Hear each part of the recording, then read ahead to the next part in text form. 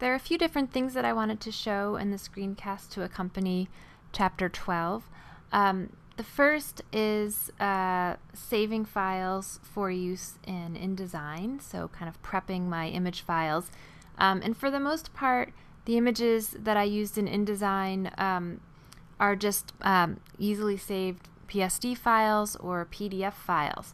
I could have used my Illustrator files as well, but I generally kind of prefer to have a PDF file when going into InDesign. Now this file, the Chapter 10 results file that I saved, this could have been saved as an AI, a PDF, or a TIFF file. So I just want to show a couple of things I would keep in mind. One is if I know that I'm going to InDesign because I want to print, I might be interested in looking under the File menu and Document Color mode, and if need be, changing to CMYK color. So that is certainly an issue that you want to tackle before you get into InDesign. In my case, I've got an inkjet printer, it prints in RGB color, so I'm just going to leave it as is. Then, if I save the file as, I could choose PDF, and that would work out just fine. I could leave it as an AI file. I could choose an Illustrator EPS file, although probably in the future we won't be doing that quite as much anymore. So those would probably work out just fine. If I save it as a, I have to redo that. So edit this out.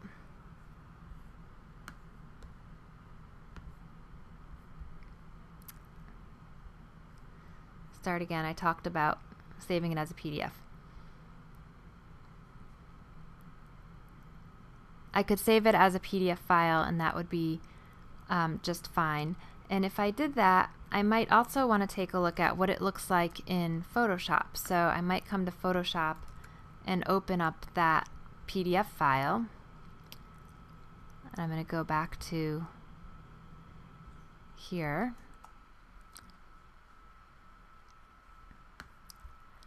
Now, as a PDF file, I'm just going to check on the size of it. I do want it to be of printing resolution if I am going to print it. And I could, if I want to, I could flatten the image in Photoshop just to put it on a white background and keep the file a little bit smaller.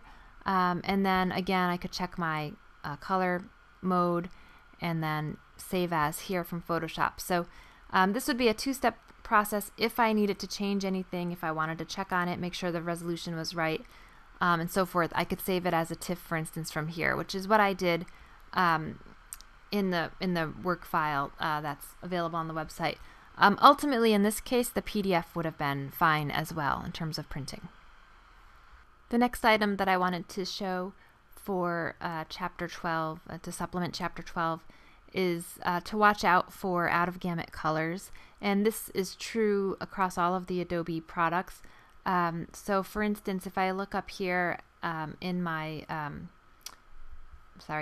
in the color that's used for my fill, if I would choose, for instance, this RGB yellow, which is kind of just a basic RGB yellow, red and green values all the way up to 255 and blue down at 0, I see a color swatch that is an incredibly bright yellow, and beneath that I see a small color swatch. It's hard to see this, but it's a slightly different kind of shade of yellow, and an exclamation point in a kind of a yield sign on triangle next to it. Now if I press the triangle is the out-of-gamut warning, and so if I click on that, my color is going to shift to one that is in gamut.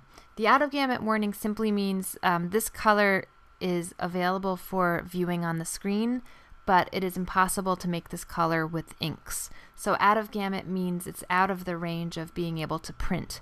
And when I clicked the exclamation point, it pushed my yellow into one that would actually be printable. So that's just something to watch out for as you're selecting colors and as you're working not only in InDesign but also in Photoshop and in Illustrator.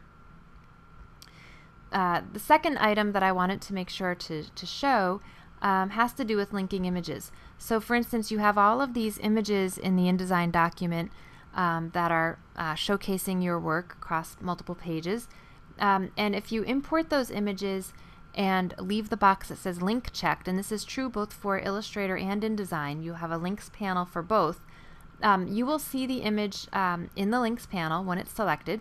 You will also, in the links panel, see a list of images that you can click on an image, and that will help you know what's there.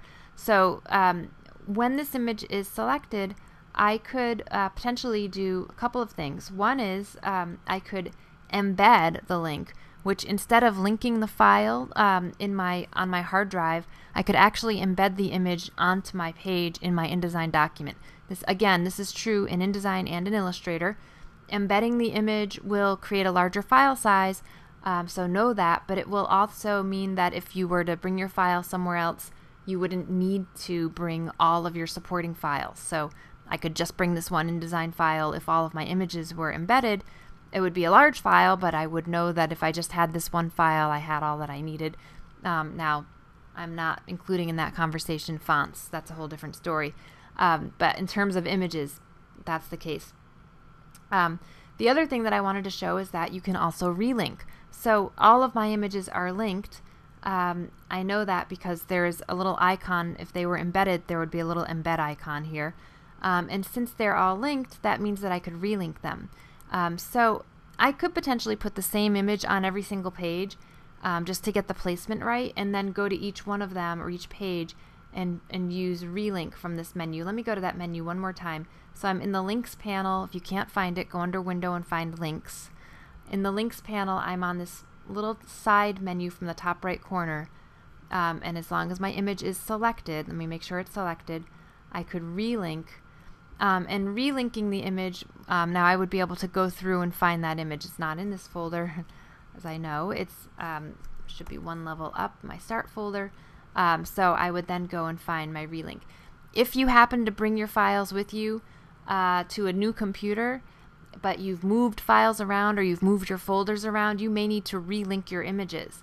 It's not a big deal. You just need to show InDesign where your files are being saved. So don't worry if you see that. As long as you have your files with you, you can relink them without much of a problem. You can also swap an image, right? So if I did choose relink, I don't actually have to relink with the image that was there. I could relink with a different image, and that would replace what was there with something else. I'll Command Z, and now you know how to link and relink your images, and also watch out for out-of-gamut colors, and finally think about saving your files in terms of prepping them for InDesign before you make your books.